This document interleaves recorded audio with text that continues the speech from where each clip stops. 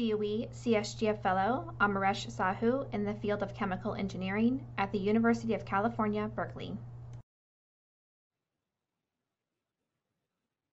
All right. Hi, my name is Amaresh. I am a incoming fifth year chemical engineering graduate student at UC Berkeley. And today I'll be talking about my research in using non-equilibrium thermodynamics and hydrodynamics to understand lipid membranes. But before we get started, I just want to thank everyone at the CSGF for working really hard at the last minute to kind of put this virtual program review together and giving me a chance to share my research. So with that, I'm just going to start by briefly reviewing what a lipid membrane is. So what you see here is a schematic of a phospholipid molecule, and it has two parts. There's a head group, which is polar, meaning it likes being in contact with water, and two fatty acid tails, which are non-polar, so they really dislike being in water. So if I were to, for example, sprinkle a bunch of these molecules into a solution, one of the structures that can form is called a bilayer. Essentially, I have these lipids sort of sandwiched together, and I have water on the top and water on the bottom. And essentially, this allows the polar groups to be in contact with water and the fatty acid tails to be tucked away. This is a very energetically favorable structure. And it turns out that these kinds of bilayers are ubiquitous in the cell. So for example, they make up the cell membrane, they make up the membrane of the nucleus, and we're generally interested in understanding how they behave and how they do what they do. And so from the zoomed out perspective that I'm going to be taking, you can think of lipid membranes as a material, and I am interested, and sort of the most important material property of lipid membranes is that they behave like fluids in plane. The lipids can flow past one another like a fluid, but they bend elastically. So I could take this membrane and I can bend it, and it'll bend like an elastic shell. And in my opinion, nothing captures this behavior better than the following video from Stephen Black's group at Stanford. So what you're looking at here is a neuron, and that circle is an optical tweezer. And what they're going to do is they're going to take this tweezer and pluck up a piece of membrane, and it forms a tube, which is already a non-trivial membrane shape. But then as they move this tweezer around, you'll see that the tube is moving along with it. And the only way this is possible is that lipids are flowing and dynamically readjusting in plane to accommodate these large out-of-plane elastic deformations. And so it turns out that lipid membranes can also exhibit further complex behavior. So imagine that I have like a system with multiple different kinds of lipids. So in this video that I'm going to show you right here, there are several different kinds of lipids, and they're in this large spherical structure. It turns out that under certain circumstances, the lipids can phase separate. So I get two different phases that are in coexistence. Here's another video showing the same thing, where you can see that one of these phases is clumping together and forming larger domains because it's energetically favorable to do so. And it turns out that there are also systems in which this phase separation can be connected to the bending processes that we talked about. So in this beautiful sequence of experimental images, you'll notice that the two phases are the two different colors, and you'll notice that one of the phases tends to be more dense than the other. And furthermore, we form all of these kinds of complicated shapes. So you could ask the question, how do such shapes form? And can we understand their physics? Finally, another very relevant physical process for lipid membranes is that of chemical reactions with species in the surrounding fluid. So in this sequence of experimental images, these proteins have bound to the membrane surface. This is a top view right here to form these cage-like structures. And these structures actually induce the membrane to bend. And so in this side view, you can see that these buds are starting to form. And eventually they'll pinch off. And it's one of the ways that the membrane can transport things inside and outside the cell. So we've seen in this slide and the previous slide, there's an intricate coupling between various processes. namely the in-plane flow of lipids, the out-of-plane bending of the entire membrane, the phase separation that occurs, and chemical reactions with species in the surrounding fluid. So one of the questions that we can ask is, how do we model such a system? So we saw that these phenomena occur over hundreds of microns, or hundreds of nanometers rather, all the way up to tens of microns, and they occur over several seconds. So we can't use molecular dynamics methods to model them, but what we're going to do instead is use a continuum perspective and balance laws. And additionally, we saw that the membrane can form all these kinds of different shapes and morphologies. And so we can't use a simple coordinate system like a Cartesian coordinate system or spherical or cylindrical coordinates.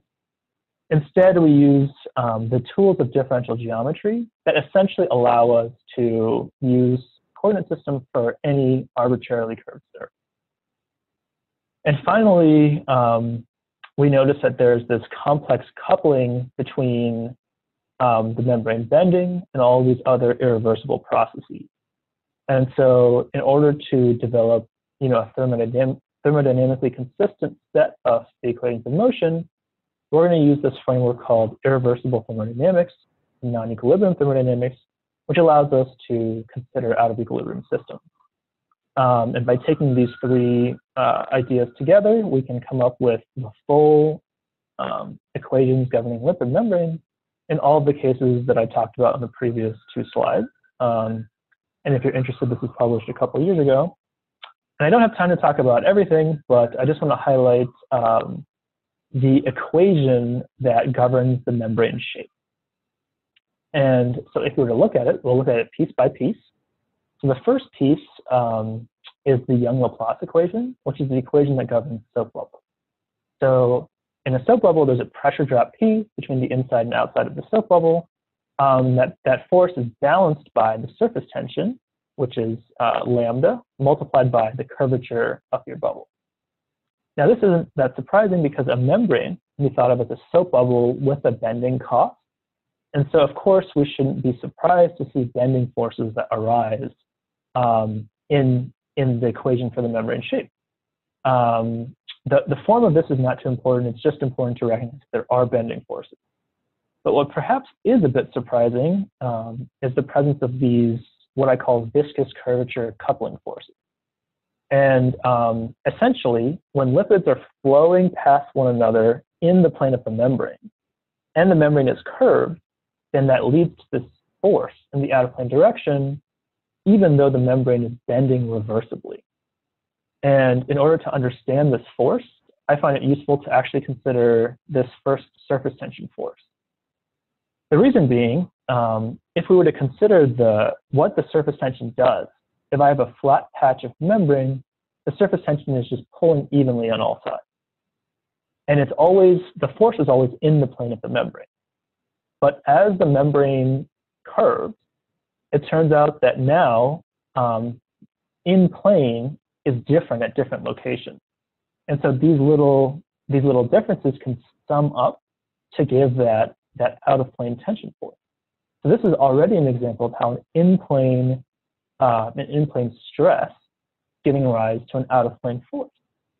Well, it turns out that this is not a new idea, and so if you compare the tension forces to the well-known magnitude of the bending forces, this leads to a dimensionless number called the Fopple-Von-Karman number, where again, lambda is the surface tension, Kb is a bending modulus. You can think of it like a spring constant, sort of. And L is a characteristic length in your system. Now, it turns out that we can do the exact same procedure for lipid membranes, where when lipids are flowing past one another in plane, it leads to these in-plane shearing forces. But because the membrane is curved, now by the exact same mechanism, there's a little bit of, these forces add up in the out-of-plane direction, and that actually leads to this new dimensionless number that we found called the Scriven-Love number, which compares essentially the magnitude of these viscous curvature coupling forces to the well-known bending forces. And it has the following form, where zeta is the membrane viscosity, V is a characteristic velocity, and KB and L were introduced previously. Now, a natural question that arises is, do these forces matter? Should we care about them in biological systems? And to answer that question, we considered previous experimental results and calculated the magnitude of these dimensionless numbers in various experiments. And so I'll tell you how to read this graph. Essentially, each symbol, so here the square, corresponds to a single experiment. And the black square is the Scriven-Love number, and the blue square is the Fabel-von-Karman number. So when the symbols are to the right of 0, it means those forces are significant, and to the left of 0, it means those forces are not significant. So, and again, each symbol is a different experiment. So here I have one experiment, and now I'm about to show you 2 more. So for planar systems, all the experiments we considered, these viscous forces were negligible. But the story is very different when I considered spherical geometry. In particular, here we see several experiments where both the tension forces and the viscous forces are much bigger than the bending forces. So the membrane is behaving more like a fluid film than an elastic shell. And that's very different from how people generally think of membranes and how people have modeled them in the past. The story is similar for cylindrical systems, where again we see biologically relevant situations where both of these dimensionless numbers are greater than 1. To sort of investigate this further, we wanted to look at cylinders specifically. And so one thing that I can do is look at the behavior of a cylinder in the limit of 0 bending modulus, which is equivalent to setting this Fabel-von-Karman number to infinity. And you can think of this as the limit of a soap bubble. And what we find here is that if I take an initial cylinder and I apply just a very, very small perturbation, then that perturbation is going to reinforce itself. The cylinder is unstable, and it's going to undergo what's known as a purling instability. And so I'll play this one more time, just to show it once again. And so this is actually the reason why you never see cylindrical soap bubbles, right? They always want to form spheres. And if you have a cylinder, it'll try to pinch off in the center to form 2 spheres. Moreover, we can understand the physical mechanism by which this instability proceeds, which is that I initially put in a shape perturbation. And because the tension and the curvature are sort of connected, the tension had to change to accommodate for that shape perturbation I put in. But when I have variations in tension, that affects the in-plane flow of lipids.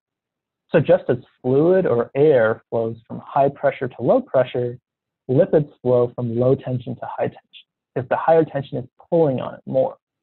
And this is how this instability propagates. I can also do the same analysis when there is a bending modulus. Now I'm talking about a lipid membrane rather than a soap bubble. So in this case, the bending forces and the tension forces are kind of competing against one another. But it turns out that we can investigate the dynamics of this purling instability even for the membrane. And so in this particular example, the instability, the first thing you'll notice is that it's much slower to propagate. And the reason is because the bending force is competing with the tension, and so it's kind of making it harder for that tension to pull on these lipids and have instability grow. And you'll also notice that the membrane doesn't pinch as much as the fluid film. The reason being that as the radius gets smaller, the bending forces become larger, and eventually the shape arrests. And so this tells us something interesting about how membranes can be unstable. And it turns out that if I were to increase the bending modulus further, essentially decreasing the Fabel-von-Karman number, so you see that it's unstable at infinity, it's unstable at 2. Eventually, there's a threshold at which the tube is just stable. So I can perturb it and it won't undergo a deformation. And we believe that there are biologically relevant situations in which this sort of transition from stable to unstable is important. But that's currently under investigation. I just want to wrap up my presentation by thanking my collaborators and summarizing what we talked about. We talked about the equation governing a membrane shape, and how this leads to this new dimensionless number called the Scriven-Love number. If you're interested, you can visit my webpage for all of my references. And I'd like to send a big thank you to CSGF for supporting me for the last 4 years. I found the academic allowance particularly helpful in that it allowed me to go to various conferences that I otherwise wouldn't have been able to go to, and sort of communicate with lots of people in the field and kind of get my, being able to interact with them. So I found that very helpful. With that, I'd like to thank you very much for your time, and I'm happy to take some questions.